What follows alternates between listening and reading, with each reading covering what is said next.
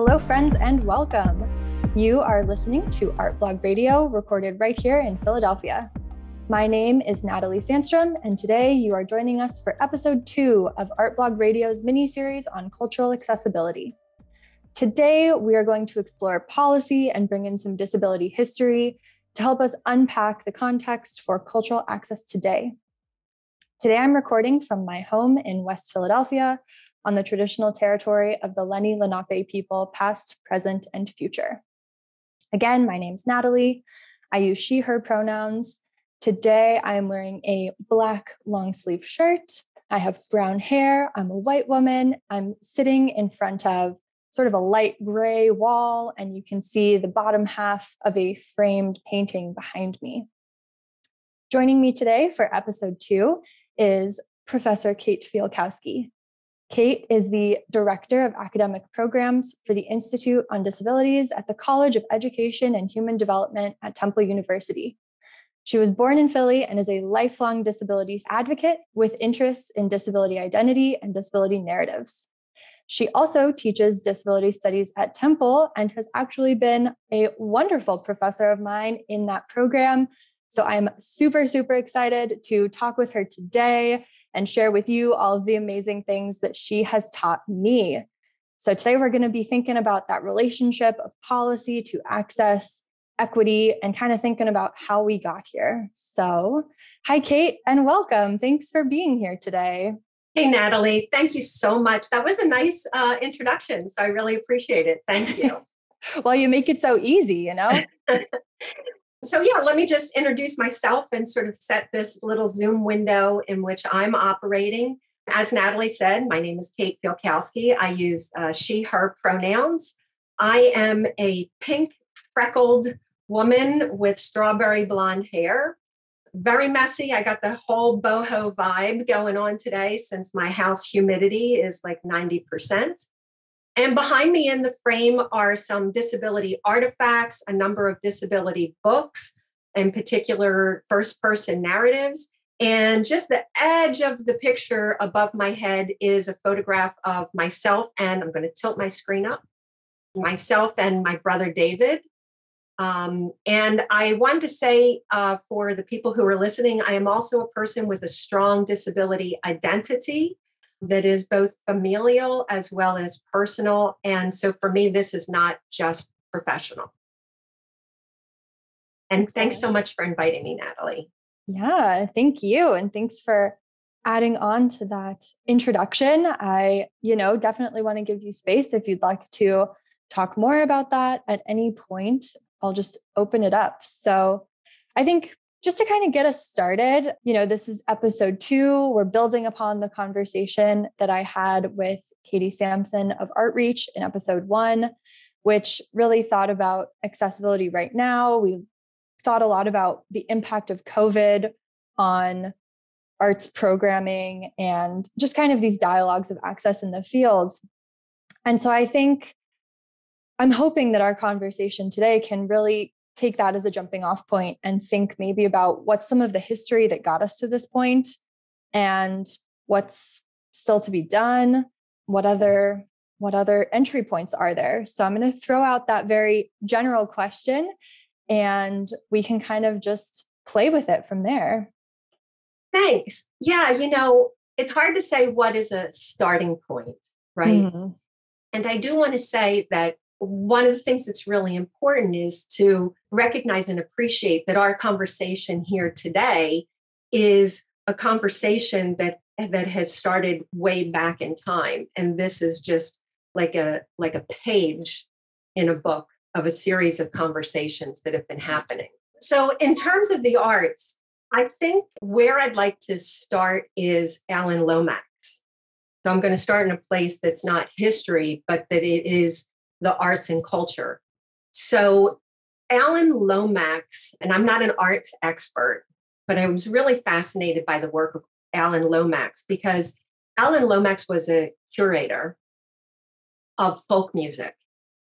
And so Alan Lomax back in the 1930s actually went around America and tried to capture the music of different populations.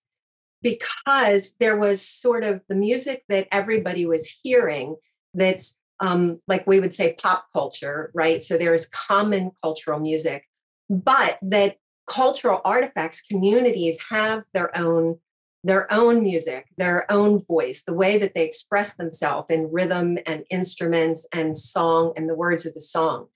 And so Alan Lomax really did an entire ethnographic research process collecting these cultural artifacts to diversify the world of music. And so I want to say, like, we should start with that idea of cultural accessibility in the history with a point where we're starting from the idea of cultural equity. So are we doing the work, right? Are we doing the work like Alan Lomax did to go out and actively pull in these resources, collect these resources, and to make these voices known? So when we think about the curatorial process, when we think about disability and art, I'm going to mention another resource. Wolfensberger talked about, in the art that we see on the walls in museums, what is the role of characters in the art, this characterization of disability in the arts, right? And he termed this deviancy juxtaposition, which is like so meaningful. Like if you look at the characterization, so in the curatorial process, when we are trying to curate art, what is the role or what is the appearance of people with disabilities in the art? And it's always in this deviancy juxtaposition. So, for example, a little person will be positioned next to a dog or small children, right? So everything is about where the character is and what does that mean about the character.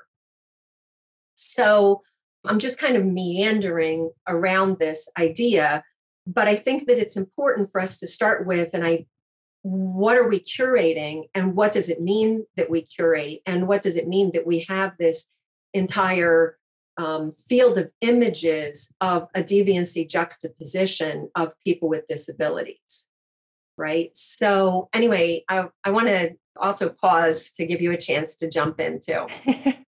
I think that's such a great place to start, particularly because there are so many examples that we can think of, not only in visual art, but kind of across media. I mean, I think the first thing that came to mind in thinking about deviancy juxtaposition for me was old religious art. And you're seeing images of people being magically healed, right, of some malady. And there is sort of this early cure-focused approach that we see in the arts that, kind of sets up this thinking of the medical model of disability, which, you and I have talked a lot about in class, of course, but, for those who may not know, when we're thinking about models of disability, models of anything, that's sort of a way of framing something. And so the medical model is this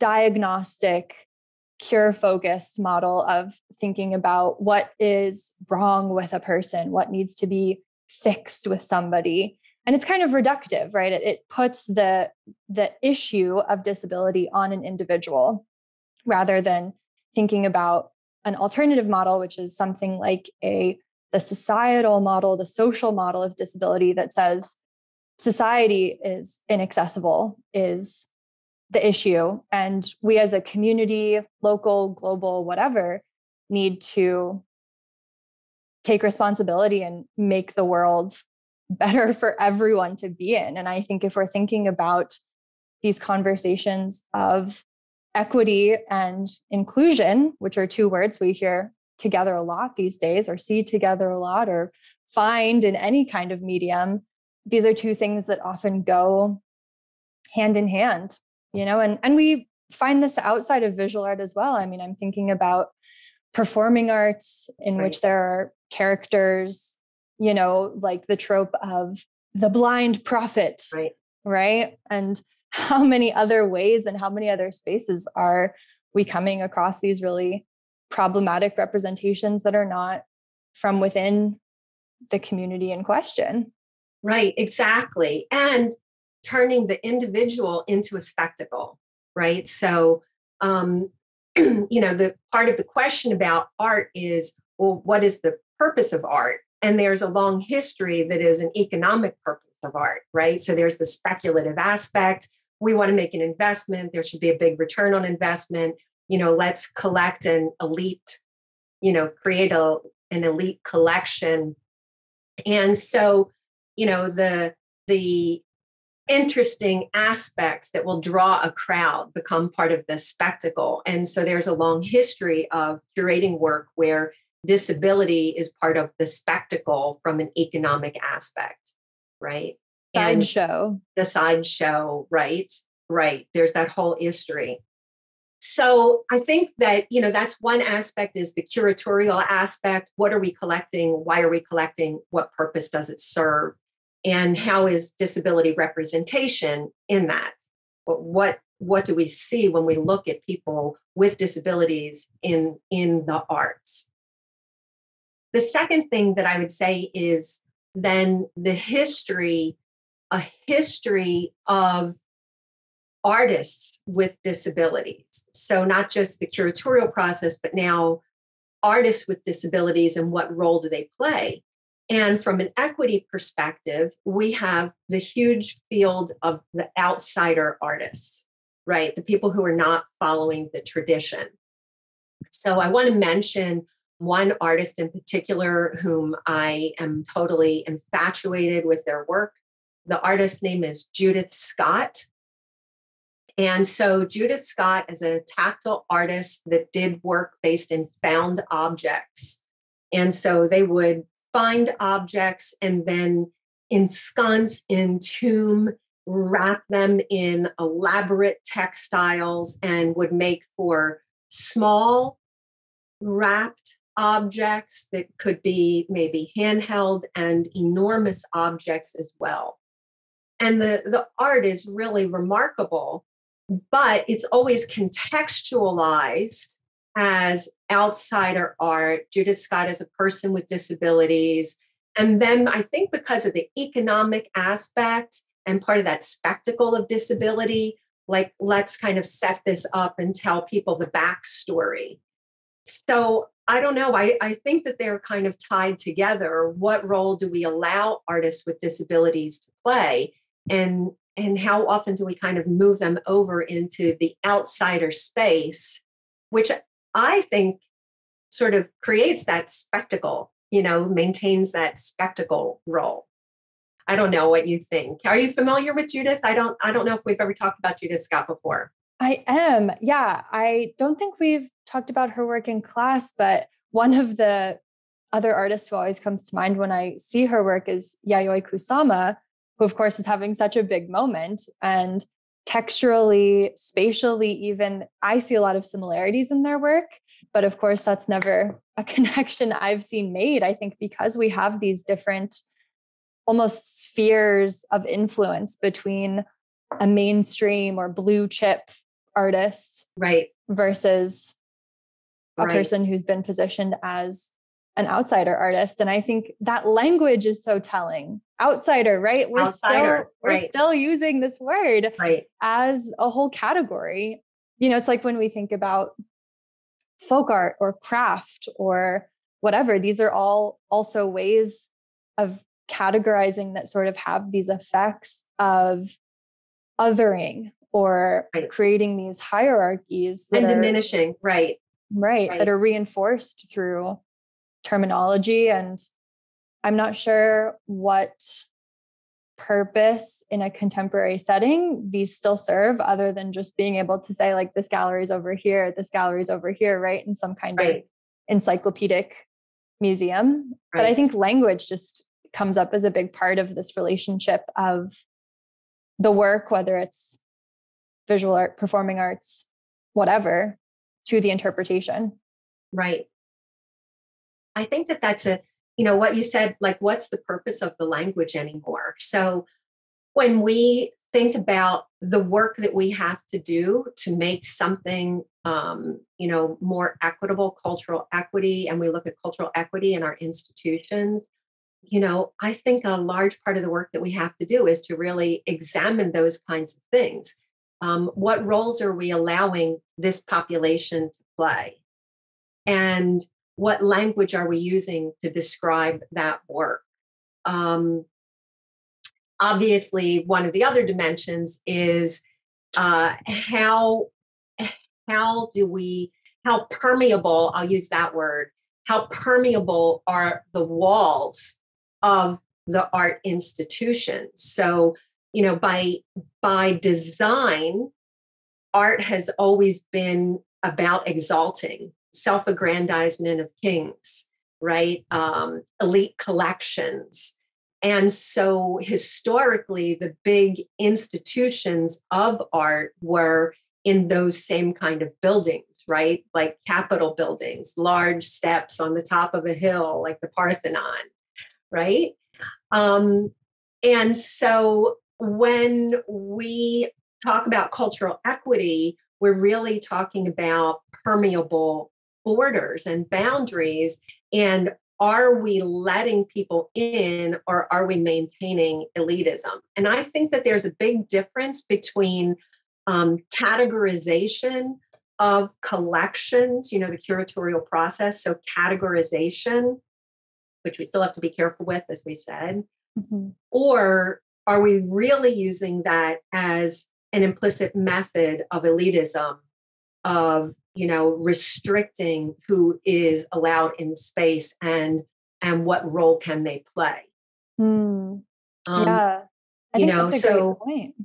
I think a lot of what we talk about is access is about who do we allow in, and we think about that in a physical space. But part of the question is, but what role do we allow them to play? Are they in the curated works? Are they the artists that we do curate?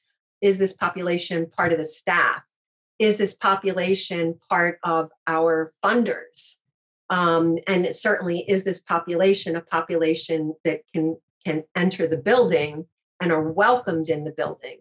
But I would say that all those preceding things are factors of being welcomed. They're all part of the welcoming and the equity. Yeah, just those sort of key points of representation. Are you going to go into a space that you don't feel that you feel you're alone in many ways? So I think some of those points that you've made about who's on staff, what needs to change, et cetera, those are definitely some things that are going to come up in episode 3 of this series, which is kind of the wish list episode for the future. So we're doing some great foreshadowing there. But I actually wanted to go back for 1 second to another point you made, which was you said something along the lines of, these buildings on a big hill with tons of steps leading up.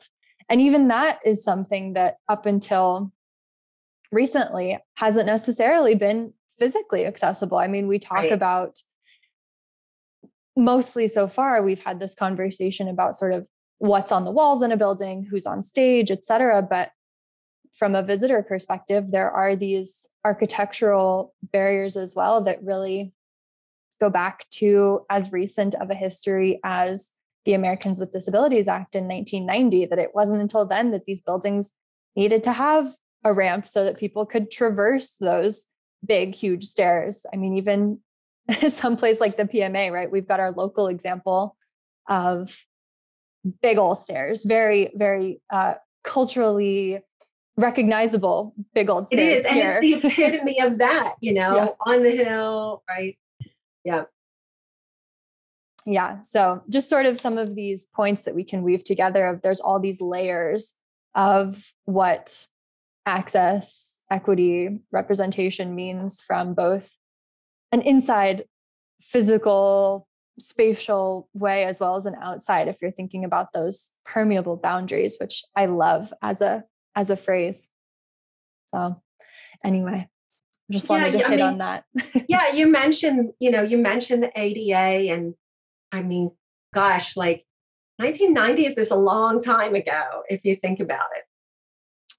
But the Americans with Disabilities Act And the passage of the Americans, so all of this is like my point of view, right? So the passage of the Americans with Disabilities Act was really an economic act. So a large portion of what is codified is about the ability of people with disabilities to be employed. So it decreases barriers to entry to employment. And so the ADA fundamentally in the United States, which is different than the law in the rest of the world, is the Convention for the Rights of Persons with Disabilities, the UN Convention. Our act is really has an economic focus. So, so it still plays that role. Like we still fundamentally in the United States have an entrenched idea of who is allowed where. And when we open up doors, we're typically trying to open them up so that there's an economic rationale to that, right? There's an economic rationale to opening the doors. One of the economic rationale is if we have special programming, we can sometimes get funding for special programming, right? But that's not an equity perspective, that's an economic perspective. And that's why we need different voices to participate in the conversation. So if we have all the same people historically that were in an institution, how can you have all the same people having a new conversation? You need some new people in as well to sort of stimulate the new conversation. So anyway, you think about these grand elite institutions where the architecture has meaning. The place, the space, the location, the geography on the hill has meaning. You would think we could do a better job of incorporating accessible architecture into the building instead of finding an entrance in the back in the rear delivery parking lot where we can put in an elevator. And so people who are using alternative mobility devices have to come in through the entrance where, bulk supplies come in and out. So again, what is the impression that you get when you don't get the experience, the ta-da? I mean, it's meant to be overwhelming. It's meant to be like looking at the face of God. Right, sublime. Yeah, it's supposed to be the sublime. You are supposed to be awestruck by this experience. And you really don't get that awestruck experience crawling around in the alleyway, 3 paces to the left of the trash can, coming in the back elevator, and then winding your way down the dark hallway. So I don't know. I just think that we're sitting here so far removed from the introduction of the ADA and so many amendments and changes to it. And you'd think we could start, being creative about our design, and that would be part of the artistic process, the conception of space, right? Yeah.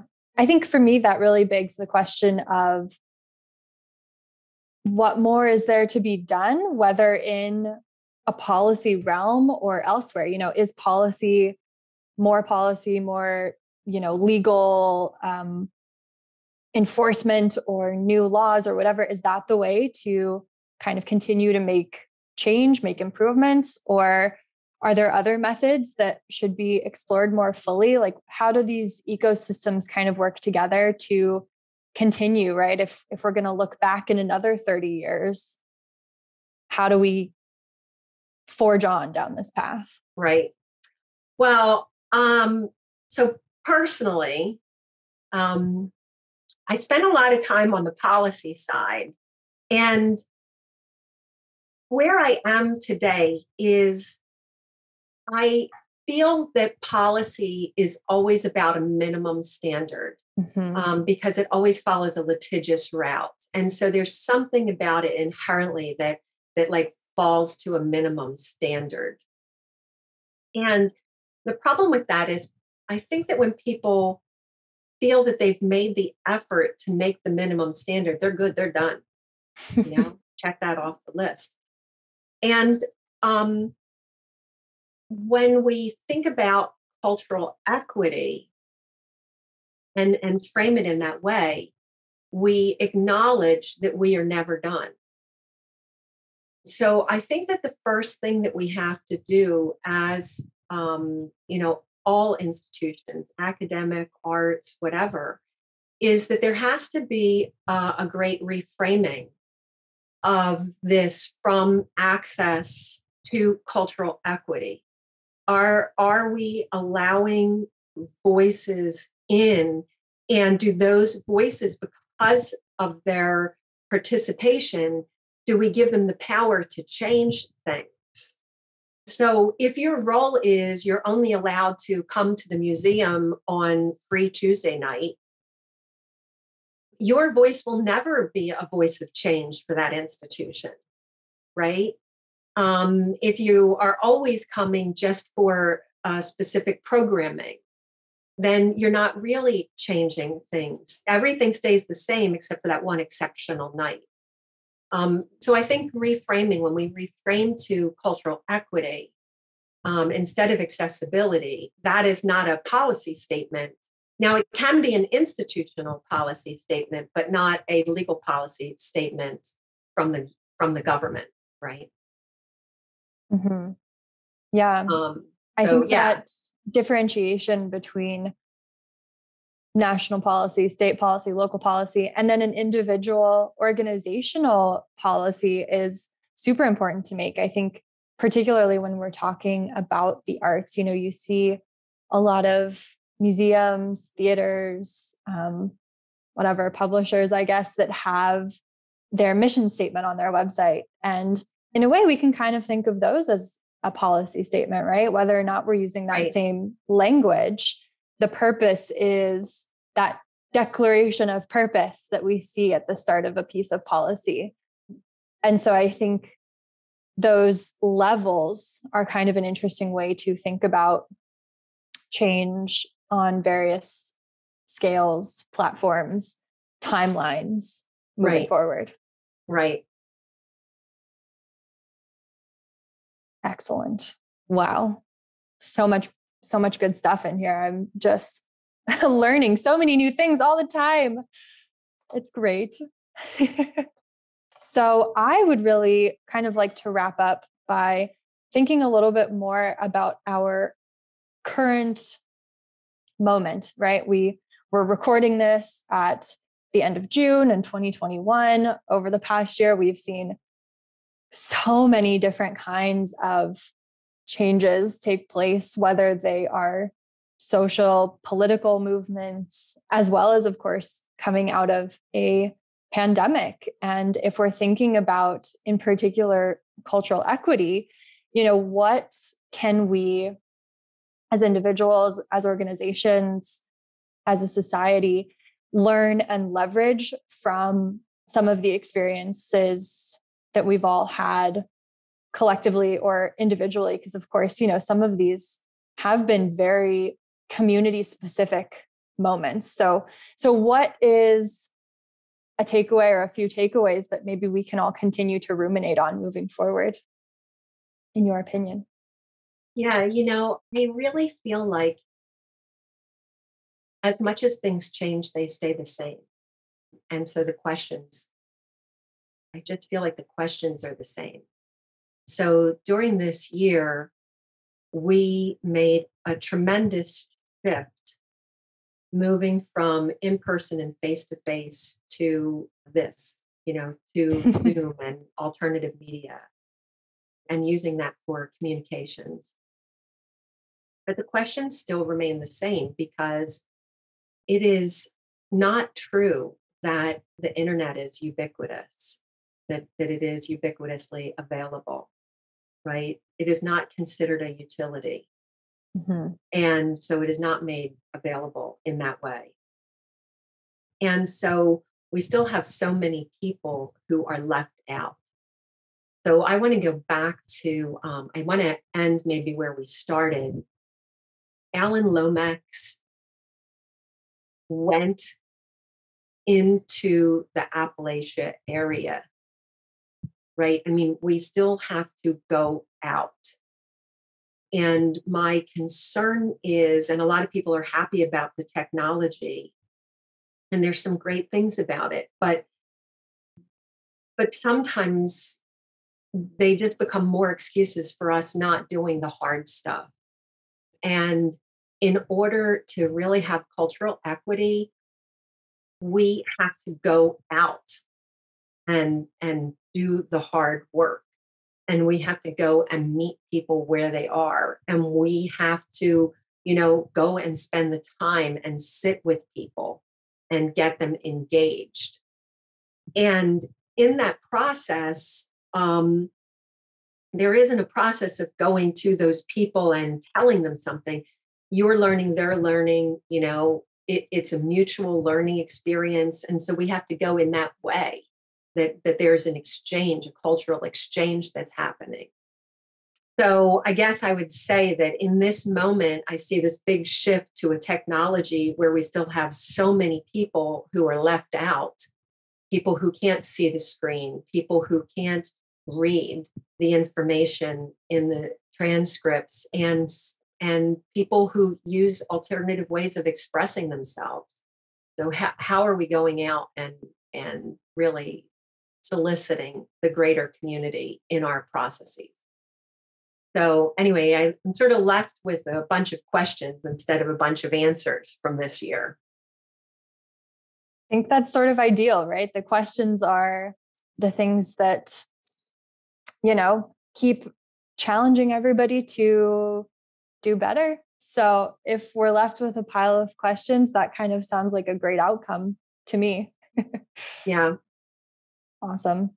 Well, thank you again so much for your time, for sharing all of these brilliant thoughts and names and resources, all of which will be made available on the post page for this episode on Artblog's website. I'm going to wrap it up here. Just again, thank you to all of our audience members, our listeners, our viewers for tuning in to this episode on Artblog Radio. Thank you, Kate, for joining me. And everyone, I hope you make sure to tune back in for episode 3, where we will consider the future and think about what more we can do to better this work. Maybe some of those questions that Kate has posed will continue to percolate for us. So thank you again. And see you back here soon. Appreciate you, Natalie. Thanks so much. Thanks.